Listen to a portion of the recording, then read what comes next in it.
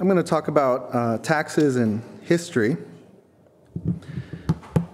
Also, sort of the prehistory of taxes.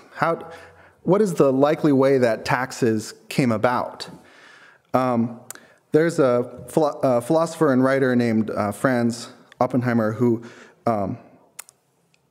distinguished between the economic and the political means of gaining wealth. There's the economic means, which involves production.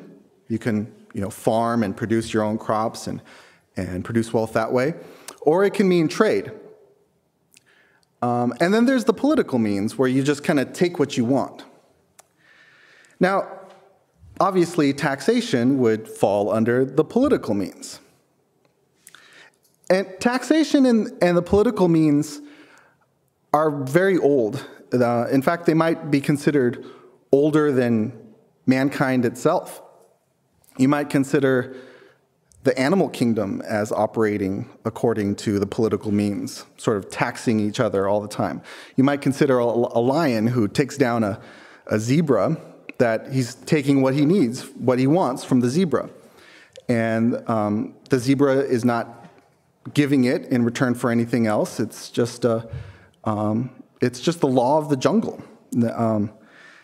Or afterwards, when the lion's eating the zebra and a jackal comes over and snatches some of the food away from the lion, that's not economic means. That's sort of political means too. That's sort of taxing the lion in a way. You're just taking what you need, what you want from the lion.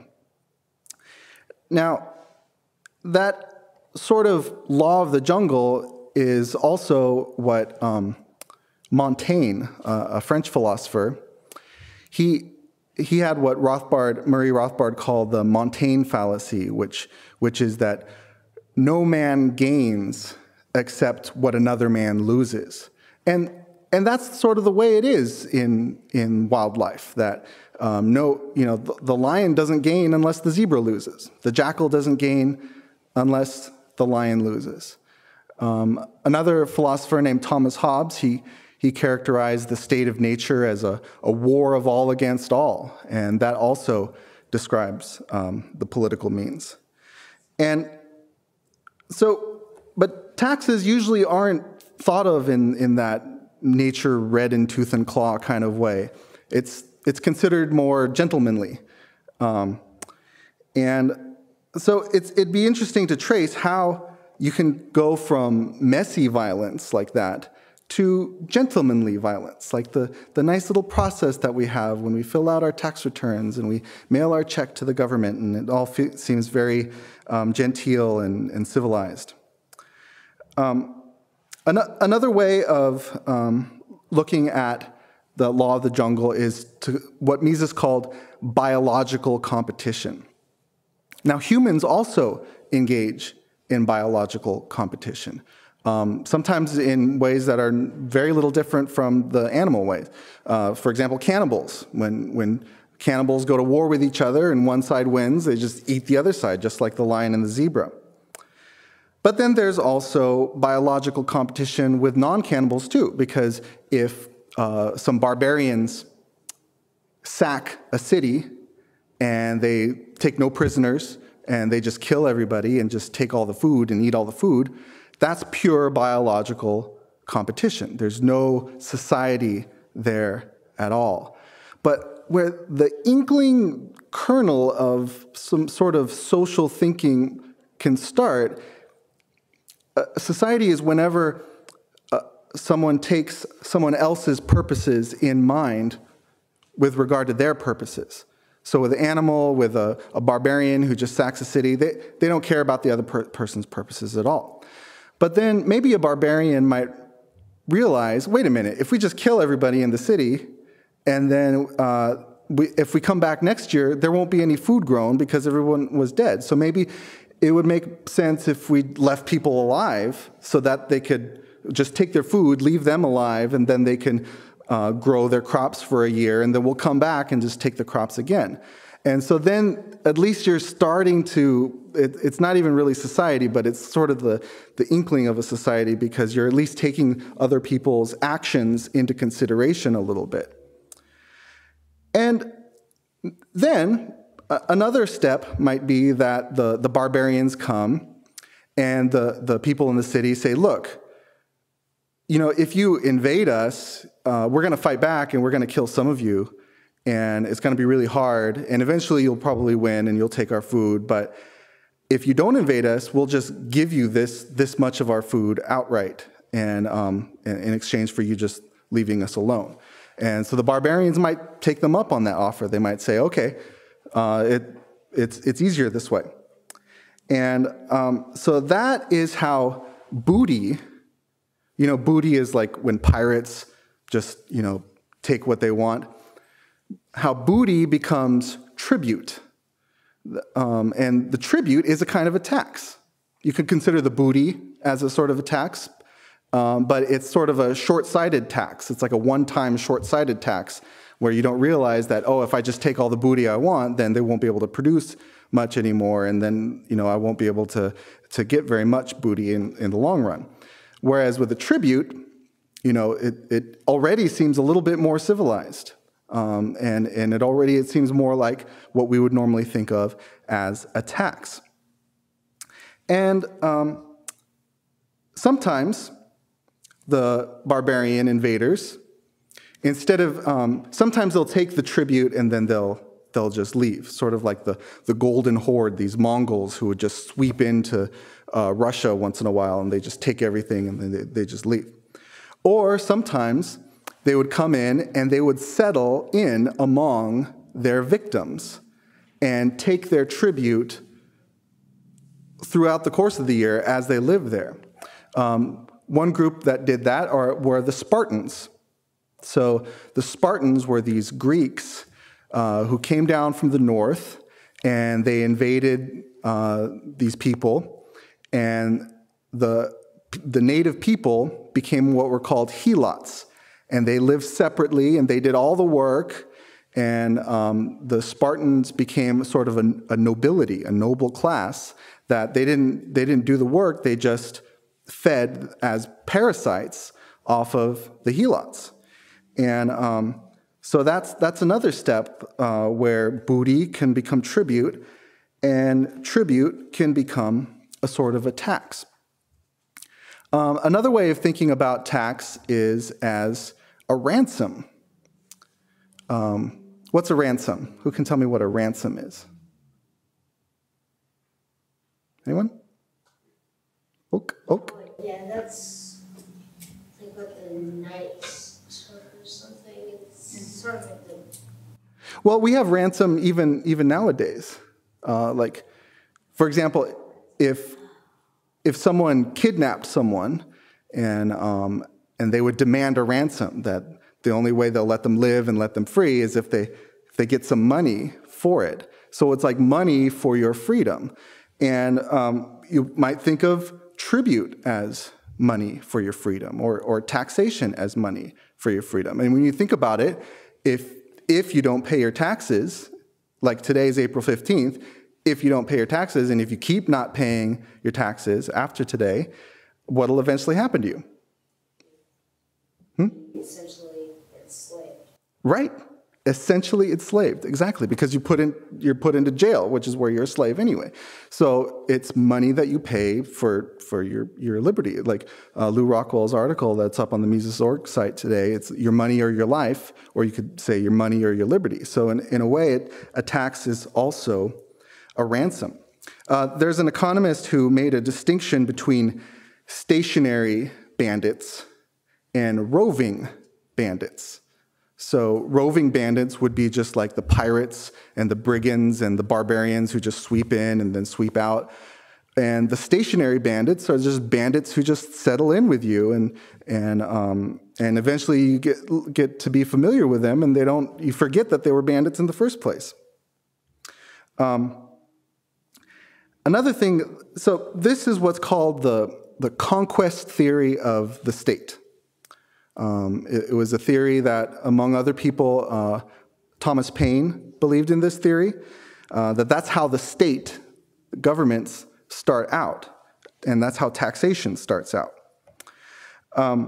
Of course, what will happen when the bandits are stationary and they're living among you is that they want you to forget as quickly as possible that you're a bandit.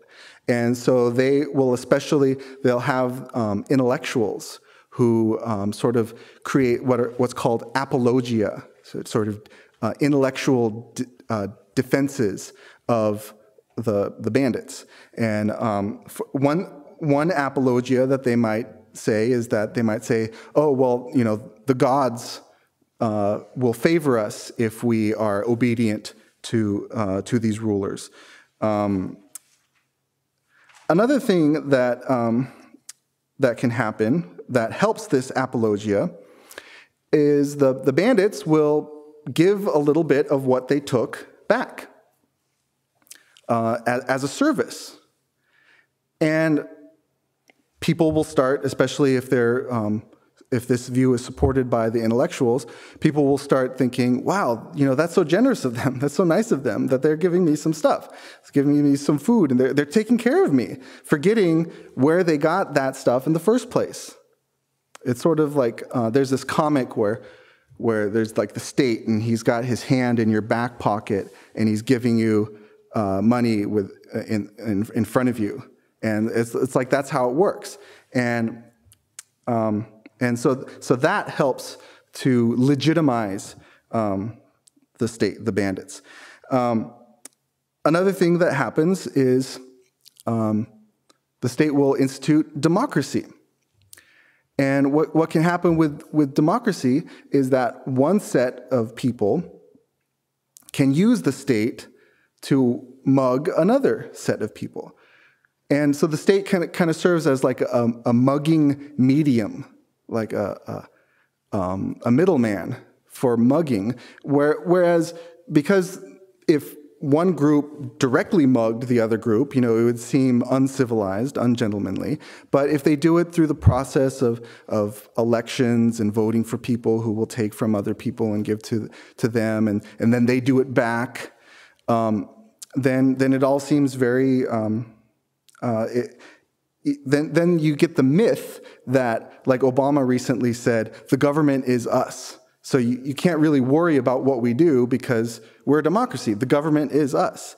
And that kind of legitimation really goes a long way in empowering the state to basically do whatever it wants. Now, another way of looking at the state is thinking about the difference between hunting and gathering and farming. So you could think of as the roving barbarians and pirates and brigands. By the way, Murray Rothbard said that the state is a band of brigands writ large. You can think of them as hunters, whereas you can think of the stationary bandit who settles in, you could think of them as farmers. That they don't, just outright kill the people and just take things once. They live with the beasts of just like a farmer lives with his pigs and chickens and takes the substance from them as they go along. And so when you look at a political map of the earth, instead of just seeing countries, you could kind of see a bunch of farms. And then that kind of puts wars in a different perspective, that wars can be considered as one farm invading another farm. Sometimes in order to directly tax the people. Sometimes it's about farming farmers, because instead of directly taking over and directly taxing the people, you tax the taxers. So, for example, in England, when the Danes would come in, and then the English kings would have to gather what's called the Danegeld, which was the money to pay as the tribute to the Danes, to the Vikings. And so that's sort of like farming farmers, that the farmers take from the people and then they give to people who in turn farm them. Now, states often have a motivation to limit taxation. It doesn't make sense to tax completely. You don't want to kill the golden goose, the goose that lays the golden egg, because then there won't be any more eggs. And then you start to getting back to where you were before, where you're just where it's just pure biological competition, and you're just destroying them, and it's just like a one-time tax, and then over the long term, you don't have as much. Another way of thinking about this is that free-range farming is often, if you're gentler with the chickens and the pigs, that they'll be more productive. So if you let them trade with each other and feel free, then they'll be more productive, and then you can tax more from them in the long run. So this gives us some perspective on the history of taxation, once we understand sort of the nature of taxation. One fallacy that people like to put forth is they like to say, well, you know what, before we had the state, before we had the taxation, we had all these tribes that were just killing each other all the time. That was more like the war of all against all. And now that we have the state, we're all richer. We're all more civilized and more productive. And that gets things backwards. That puts the cart before the horse. What happened is that property and the division of labor came first.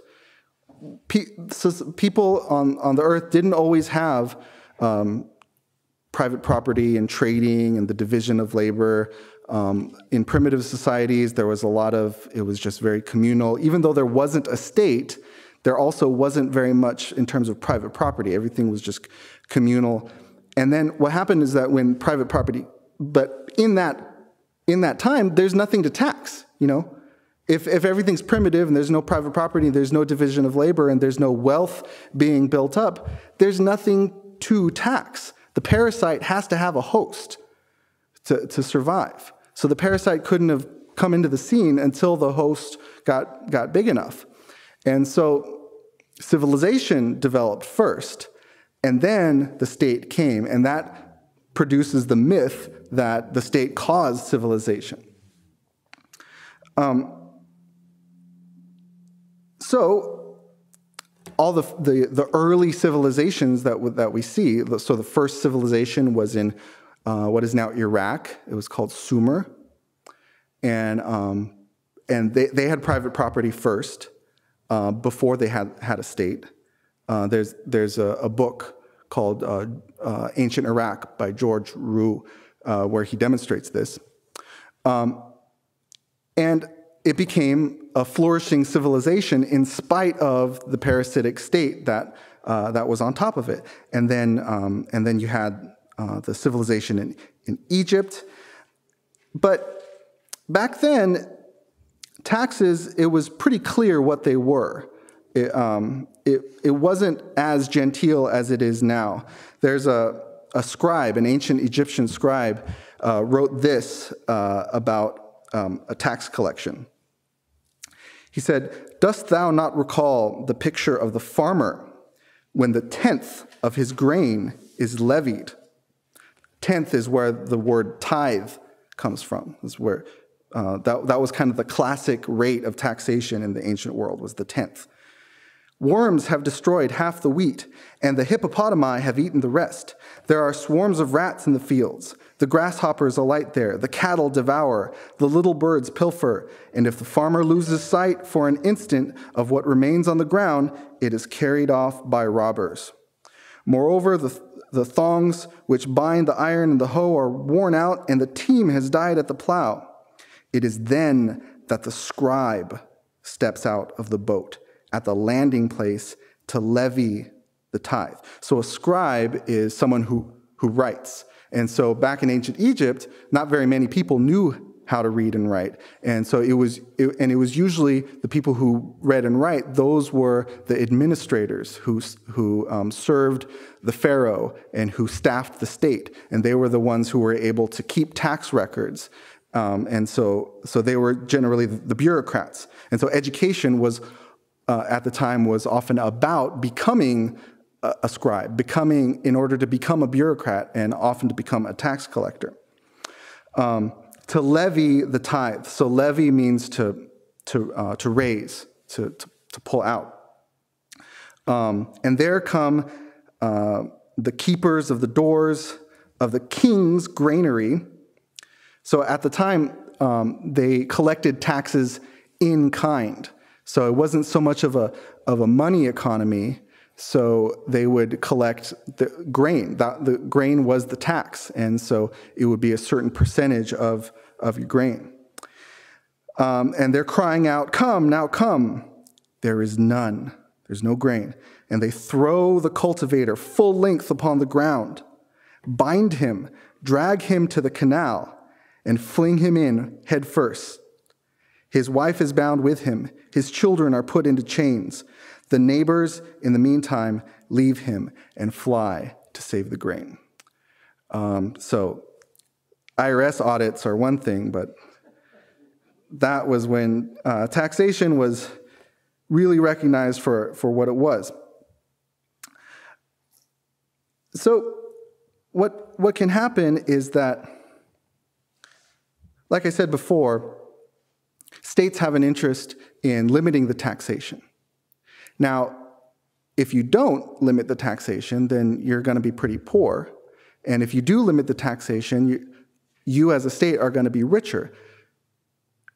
Now, a richer state is going to be able to conquer a poorer state a lot more easily.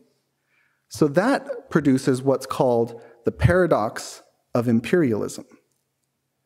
Now, imperialism means an empire. Now, normally we think of, freedom in the domestic area going along with freedom in terms of foreign policy, that if you're liberal in one area, you're going to be liberal in the other area. But actually, that is often not the case, because it's the states that are liberal in the domestic area, that don't tax their people as much, they end up having more resources, and so they're able to conquer the other states. And so you have, like, for example, the Athenians were pretty free. The Greeks called Athenians. And so they were able to create their own empire. But it was a pretty vicious empire. They had what was called the Delian League.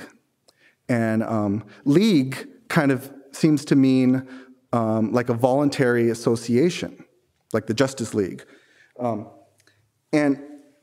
But it wasn't voluntary. And they realized that. There was a famous speech by the leader of the Athenian democracy named Pericles, and he told the people, he's like, we have an empire. Let's just admit it. We have an empire, and we've got to be, we've got to act like an imperial nation. We have to be cruel in order to maintain our empire. And so there were a lot of city-states in Greece that wanted to get out of the Delian League. They wanted to get out from under the thumb of Athens. And one of them was called Milos, and they didn't want to pay tribute to Athens anymore. And so they were completely depopulated. Every male, I mean, we think of Athens as like, this wonderfully civilized place, and we think of Socrates and Plato and all this stuff. They executed every single adult male in Milos for the temerity of not wanting to pay tribute to be part of the league. And so eventually, then the next big empire that came along was the Macedonian Empire, launched by Alexander the Great. And the Macedonians were, their base were the Greek city-states. And so, again, they were able to use the civilization of the Greek city-states as a base to fund their empire. The Roman Empire was similar, but the Roman Empire was also brutal in terms of how much it exacted as tribute from the people. There's a great quote from the historian Tacitus, who recalls a speech by a Scottish leader called Calgacus, and the Scots were being invaded by the Romans. And Calgacus said of the Romans that they are the robbers of the world, having by their universal plunder exhausted the land. They rifle the deep. If the enemy be rich, they are rapacious. If he be poor, they lust for dominion. Neither the east nor the west has been able to satisfy them. Alone among men they covet with equal eagerness poverty and riches. So you can kind of think of the American empire in that way too, that not only, have we tried to, especially in the past, take over rich areas, like we had imperial designs on China for a long time, but we're out there bombing caves in the middle of nowhere to take over these poor people too. So rich or poor, it doesn't matter. The empire just spreads. To robbery, slaughter, plunder, they give the lying name of empire. They make a wasteland and call it peace. Tacitus talked about another leader in Britain named Boudica, a female, and she said this in one of her speeches. She said, "How much better it would have been to have been sold to masters once and for all than possessing empty titles of freedom to have to ransom ourselves every year." So again, there's that notion of the ransom as a tax. And just like with us, it's like an annual ransom, an annual money payment for your freedom. So that was the Roman Empire. The Roman Empire fell largely because of taxes. Eventually, it got bad at, limiting its taxation so it could continue to feed on the population.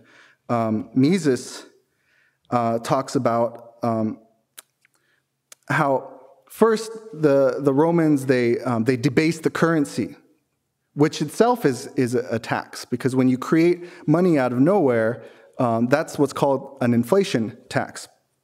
And instead of collecting taxes in the debased currency, they started to requisition just goods and services from the people in order to support the army. And then Diocletian, this Roman emperor, he turned that requisition into a huge tax. Eventually, people started getting poorer and poorer, and some people wanted to move into the countryside. Some people wanted to escape to go be with the barbarians. They thought, oh, if I got to escape this Roman Empire, I got to go be with the barbarians where I can be free. And so Diocletian tried to freeze everything. He put a price ceiling on everything, and he tried to pass a law where every person had to stay at the job that they were in, and that their children had to stay at the job that their parents were in. And Mises talks about the upshot of all this. He said, to avoid starving, people deserted the cities, settled on the countryside, and tried to grow grain, oil, wine, and other necessities for themselves. On the other hand, the owners of the big estates restricted their excess production of cereals and began to produce in their farmhouses the products of handicraft which they needed. For their big-scale farming, which was already seriously jeopardized because of the inefficiency of slave labor, lost its rationality completely when the opportunity to sell at remunerative prices disappeared. As the owner of the estate could no longer sell in the cities, he could no longer patronize the urban artisans either. He was forced to look for a substitute to meet his needs by employing handicraftsmen on his own account in his own villa. He discontinued big-scale farming and became a landlord, receiving rents from tenants or sharecroppers. And so that is basically how the the medieval economy started was from this process that Mises talks about, which came about because of the excess taxation. However, the Middle Ages weren't so bad. The Middle Ages, after the initial Dark Ages that happened because of this Roman folly, the Middle Ages had actually very limited taxation. Rothbard talks about that there were no regular taxes. In the medieval era, while the king was supposed to be all-powerful in his own sphere, that sphere was restricted by the sanctity of private property. So the king had to often come hat in hand to ask for taxes. And that was the origin of the parliament and the estates general in France, that they were holding the purse strings. They were having to decide whether to let the king have those taxes or not. And so the Middle Ages were actually a time of great economic prosperity. People think of like the Roman era as great and that the Middle Ages were poor, but it was in the Middle Ages where iron was first used on a widespread basis. It was when they had windmills and water mills that could produce things that used energy in a continuous manner. So cities were springing up all over medieval Europe in these places in northern Europe where the Romans didn't even really cultivate. Like, it was just wasteland during the Roman era. Basically, the Romans was just a parasite city living off of the East. It was still the East, Egypt and Greece and Asia Minor, where all the wealth was, that mercantile civilization. And Rome was just living off of that as a parasite. People living in Italy were exempt from taxation. More than that, they started getting bread dole. People were coming into Rome just to basically live off of welfare. And so it was really a parasite civilization, and it was in the medieval era when there were more limited taxes. That's when economic growth started really getting underway. Rothbard talks about the 14th century depression, and that's when kings started to become powerful again, and some of the prosperity that had built up through the Middle Ages was destroyed. Especially Philip the Fair was not fair to the people. The fair meant handsome, that he was kind of handsome. Rothbard says that in the early 14th century, Philip IV, the Fair, king of France, moved to tax, plunder, and effectively destroy the vitally important fairs of Champagne. To finance his perpetual dynastic wars, Philip levied a stiff sales tax on the Champagne fairs. He also destroyed domestic capital and finance by repeated confiscatory levies on groups and organizations with money, including the Jews, who he just completely confiscated their wealth and kicked them out. The Lombard bankers, the Italians, did the same thing to them. The Knights Templar, who were international bankers, he killed them and took all their money. And so it was with kings like Philip the Fair, later on strong kings like Henry VIII and Louis XIV. They became really strong, and they started taxing people a lot more, and that ultimately ended up with the revolutions that happened starting in 1688 and then through this 18th century. What happened with the kings would want to go on all these wars. They'd have all these dynastic wars, and they'd have to tax the people.